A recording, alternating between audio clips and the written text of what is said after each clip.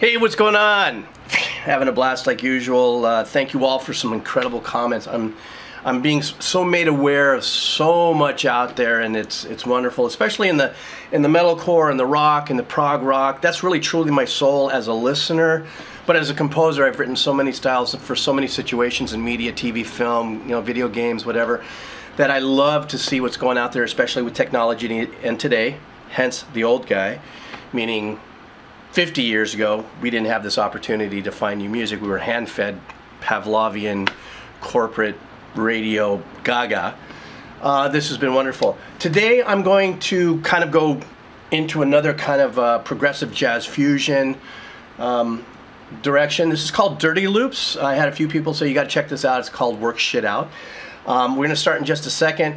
As always, I say if any advertisements pop up on this, it's not me. I don't monetize my videos. They copyright claim it, and the owners of the music are allowed to run ads if they choose. And that's it. So let's go ahead. Give me a second to set up here on my technicals, and let's go. I said technicals.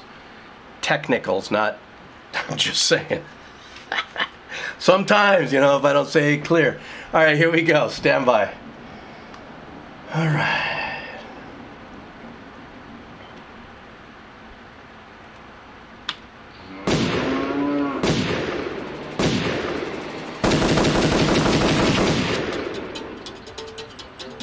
I better work shit out, but I like it too much. Spending all my money like I just can't get enough. I better work shit out, but it's killing my buzz. Sending all my sorry, still I just can't kill that brush. I got the sunlight, you bring the rain. I'm gonna drop, but if I fall out, then I got no one but me to blame. But still I got the sparkle, I'm soaking up the heat. Guess I know I should resist, but I'm sucker for the kiss so sweet. Hey! I better work shit out, but I like it too much. Spending all my money like I just can't get enough. I better work shit out, but it's killing my buzz. Sending all my sorry, still I just can't kill that rush. I better work shit out, but I like it too much. Spending all my money like I just can't get enough. I better work shit out, but it's killing my buzz. Sending all my sorry, still I just can't kill that rush. Got my game on. Wow. I'm like a time bomb. I'm a zombie in the morning, and I'm just waiting for the night to come. I can't go on forever, 'cause I don't wanna stop this. It's an outcome I don't know what, but I'm loving every part of it.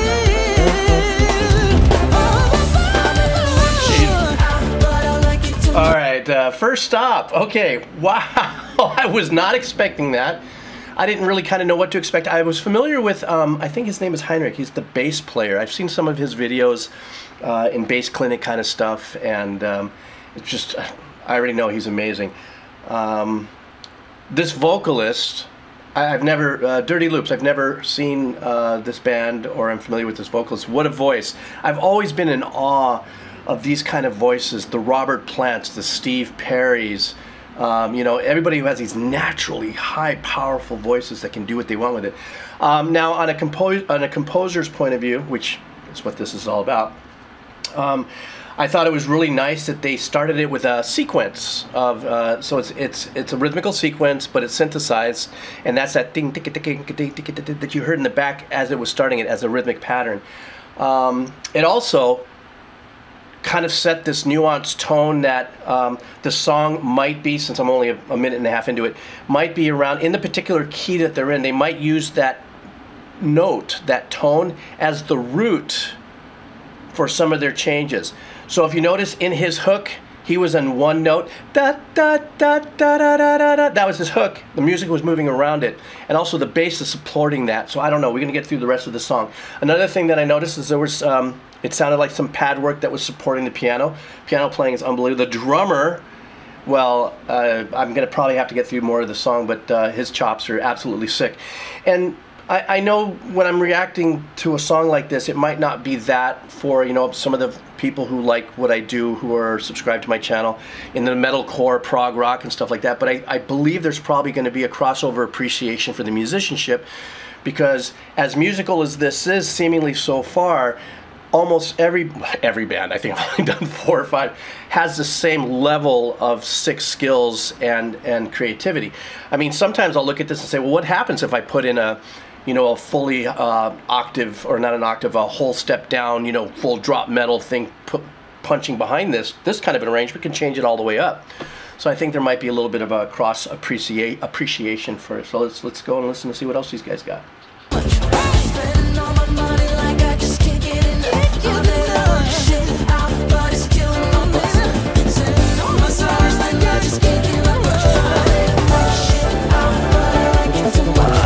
Spending all my money like I just can't get enough. I made a lot of shit out, but it's killing my buzz. Sending all my songs like I just can't get enough.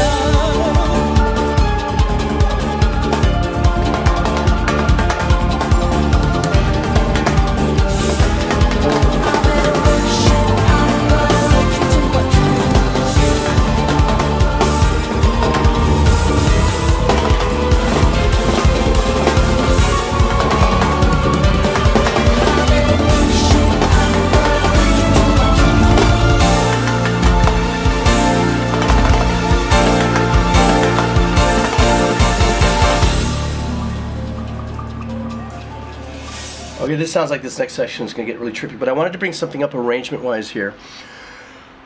When you have a key that you're playing in, and remember, I'm only doing the composer's reaction. I don't know how or what they're, I'm not there, I'm not looking at the score or at the music or anything. I'm just based off of what I'm hearing. In that last passage of the last minute, there were some multiple arrangements going on in there. Obviously, written most likely by the keyboardist in support of his incredible piano work thus far.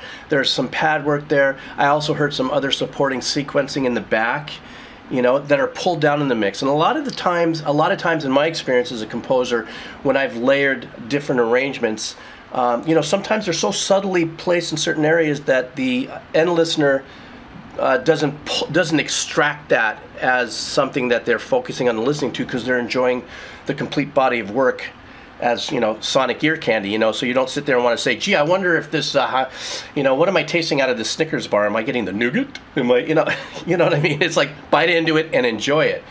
But as a composer's, you know, point of view, I can deeply appreciate the arrangements that were put in. Once again, I'm only assuming, but it almost sounds like it was probably by this piano player. Looks like we're going to go into some kind of a spacey section here, so I'm going to bring it back a little bit. Oh my gosh, you guys have been teaching me how to do this and I forgot. Like, I can press a key and I'll do it, but I'll do it next time, sorry. But I am reading the comments and I'm trying, so here we go. I'm just going to bring it back here. And, all right, let's just see what happens.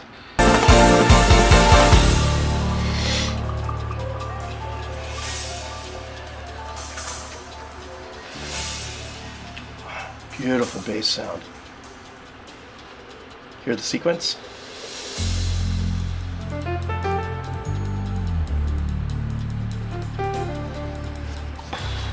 Chills.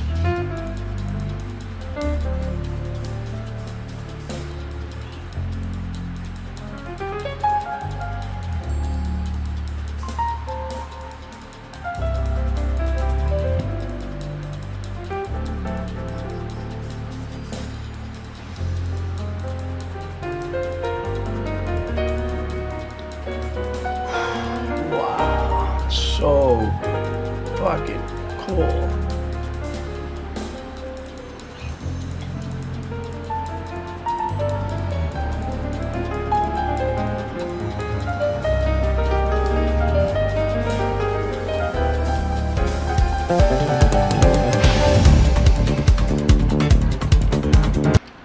You got to stop and say something about that.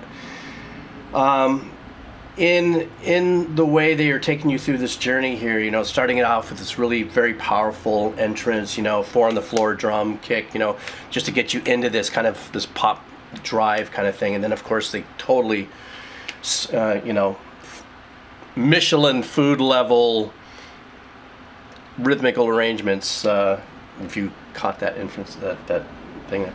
I don't want to go too much into what he's playing, how he's playing, because I like to just be simple composer here, so the folks that are listening, I don't want to get into, let the piano players and arrangers get into the deeper part of what this guy's doing. But he is moving you sonically with his playing by doing very unique things where he's going, where he would be in one key. I'm just going to say a key. Let's say he's in the key of A. And then what happens is he's doing his beautiful work here. And then he'll half step the right hand work that he's doing, but still be holding this A, because then it becomes a different structure of a chord. And that beautiful detachment in playing is what gives you that like kind of vibe. His playing skills are unbelievable. He seems like he was probably classically trained. I'm noticing some of the fluffiness. You know, classical trainers have, musicians sometimes have a certain way of playing. Guys, absolute monster. Another thing I want to bring up before I move forward. In this section, they really brought up this beautiful, it sounds, it's going to sound like it's a hall. I think it's a hall reverb. I could be wrong. Probably am. But one thing I noticed is that the reverb came up and really bought the piano playing a lot of beautiful space, space without playing. I'll explain something about that some other time. Anyhow, he filled that in, instead of maybe going in and doing an arrangement underneath it with strings or pads, by filling that in with the reverb unit. Just really, just the beauty of this is just insane. This guy is brilliant. This guy is absolutely brilliant. So stoked that you guys asked me to review this, or react to this, because now I'm going to really dig into this. Okay, here we go. Move it back just a smear here, and here we go.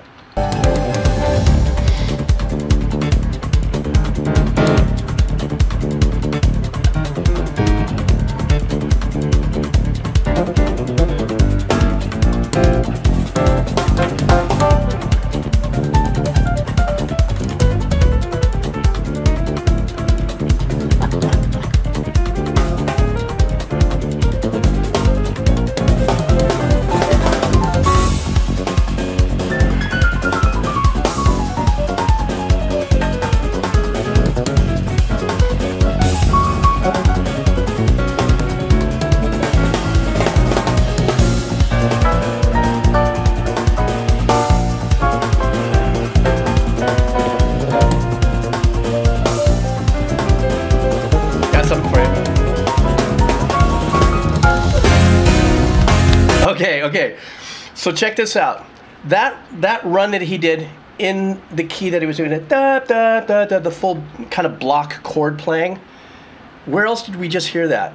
We heard, not identical, but the creative mindset. If you guys saw the reaction I did to Lingus, I believe, I'm learning the name slowly, before Corey, I think, the keyboard lead player. Go back and listen to his solo, and there is that same capability. I'm not saying that one copied the other one. It's impossible. I've heard my father and my uncle do what Corey and this guy's done 50 years ago, that kind of playing. But it's part of the creative bandwidth that when you get to a particular level, you pull from different ways of playing. And that's a very similar kind of a move there when you're block chord playing with the melody as you're coming through it. So anyhow, I had to bring that up. The bass player is just, he's having a blast. And the drummer, well, whatever. Here we go.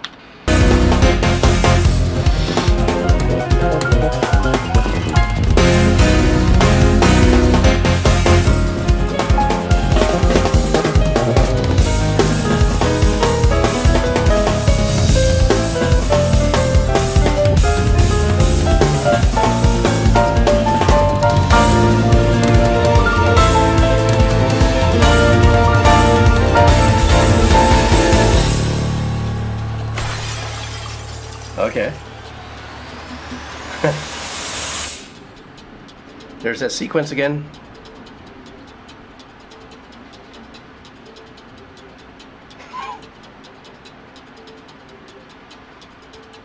Looks like they're egging it. Oh. Uh-oh. Here we go.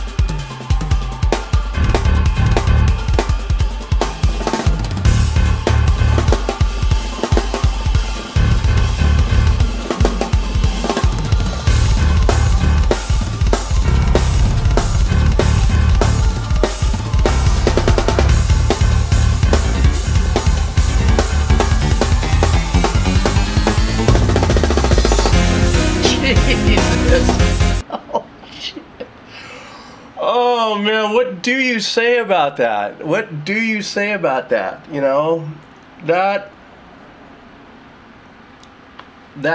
craftsmanship, that creativity on the drums. And I don't look. It looks like they played that once through. You know, videos and stuff you can edit. Guy doesn't even look like he's got a sweat going on.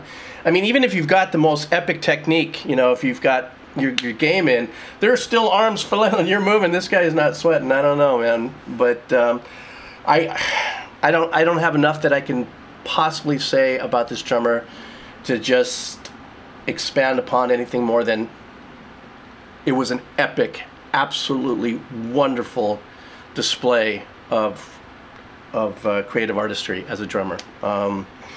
I came up with the school of Dave Weckl and Narada Michael Walden from the Jeff Beck Wired albums. I've heard all kinds of. When you hear this level, you just have to sit there and enjoy it. So that's what I just did.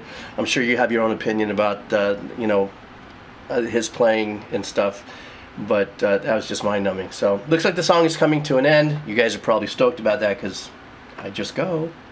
So here we go.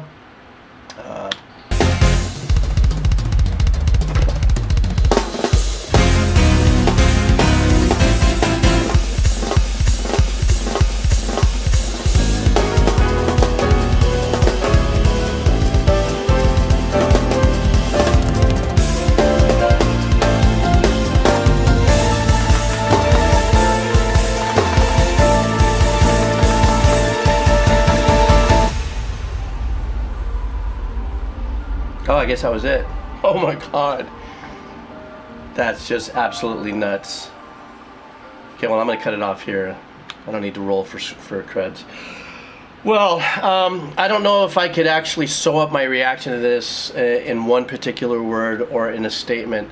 I just think it was an absolute treasure for me and a treat to be exposed. Thanks you guys. You know, some of these suggestions are coming from some of my more hardcore reactions of, you know, the metalcore and prog rock, Tool, Ginger, you know, and the sheer respect that I have for musicians like this putting out this kind of music is absolutely mind-numbing. Thank God, with technology, because of YouTube and stuff like that, we're not funneled down the corporate radio throat like we used to be. You can release broad pieces of music like this, like Tool does, and it could be 8-10 minutes long, and the experience for the end user could be justifiably glorious because you can get the full piece in instead of a song that has to be chopped down because the record company says it's got to be 3.5 minutes for radio play. Once again, these guys are absolutely brilliant. I look forward to diving deeper into them. I love the arrangements. I'm kind of an arrangement freaker as well as a composer, and so even at the end of that, you can hear that the keyboardist, I'm assuming, with some very rich pad arrangements behind it to support the bottom, to support the dynamics, the richness of the piece. Anyhow, so that's it. I got some great fun stuff coming up around the corner. Thanks for, if you're still here, you probably haven't come down yet. You know what I'm talking about. All right, guys, you take care. I'll come back with another one soon. All right.